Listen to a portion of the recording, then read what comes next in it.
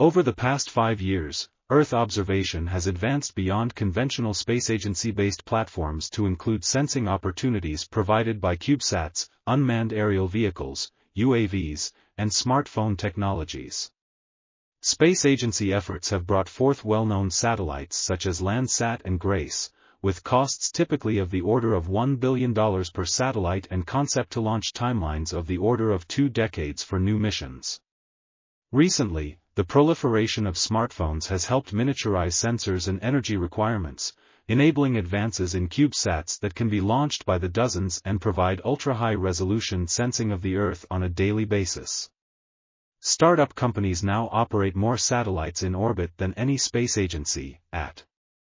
This article was authored by M.F. McCabe, M. Rodell, D.E. Alsdorf, and others.